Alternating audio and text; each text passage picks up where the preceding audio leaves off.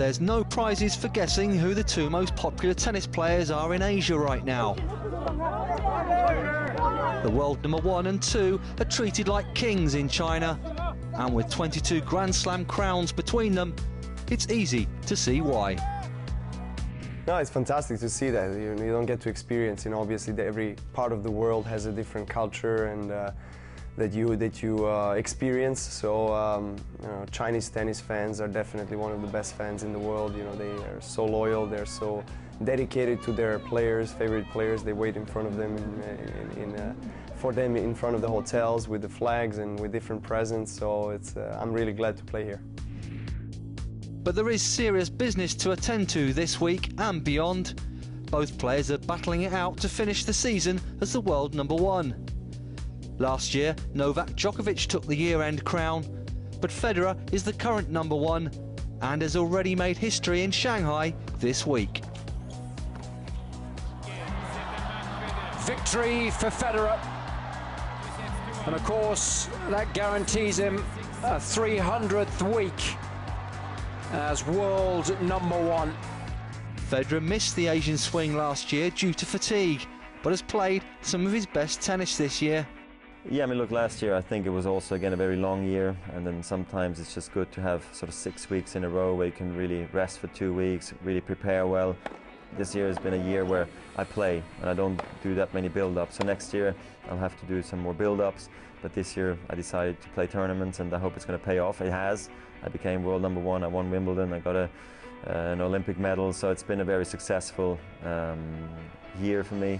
But I have to make sure I do remind myself that the long term is also very important because I want to stay in the sport as long as I can. Plus I want to be successful. Djokovic too is feeling fresh this year, and after winning his 3rd consecutive Beijing crown in October, is ending the year in great form. And he finishes in fine style. A comfortable win. Only took him 53 minutes. Well, I'm feeling good. I'm feeling better than I felt this time of year in 2011. I had an injury after Davis Cup 2011 that kept me away from the tour for almost 2 months, and I didn't really recover till the end of the season. So that's a positive, now to be able to feel fit after a relatively long year, and it's still very encouraging prior to the next challenge.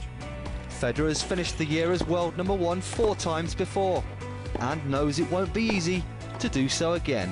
So there's a bit of pressure on everyone involved here because it's the year end. Everybody's pushing to get to the World Tour finals. Everybody wants to finish the year strong, and it's already been a very long year.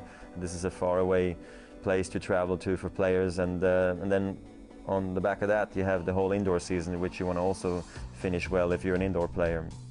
And I am one of those guys, and I had a great spell at the beginning of this year, also at the end of last year, and I hope I can keep it up. Djokovic is currently world number 2, but has more points and more victories than Federer in 2012, and is hopeful he can end the year on a high. I'm trying to keep my body fit. Obviously, mentally, I'm always motivated. I have an objective to get back to the number 1 of the world, and I'm fighting for that. Every match matters, and there is still a few big ones to come, and then obviously London season finale that maybe can be a decider, but we'll see. I try to take it step by step. Whoever finishes as number 1, 2012 has been a vintage year for tennis. The first time since 2003, the 4 Grand Slams were won by 4 different players. So it has been a very nice season, I think, for tennis overall. For me, no surprise that Andy Murray finally won his first Grand Slam. It was obviously an amazing victory for him as well at the Olympic Games. I think Novak sort of has become a little bit of the benchmark on hard courts, particularly with the season he had last year, and Rafa obviously is sort of the benchmark on clay. So sort of everyone got his major he was hoping for, I guess, in some ways. And it's been a good season, now an exciting finish for world number 1, and I hope I can finish at the top, but first I'd like to just play good tennis here in Shanghai. That's the main goal, but it's been a really exciting season for tennis, I do believe, yes.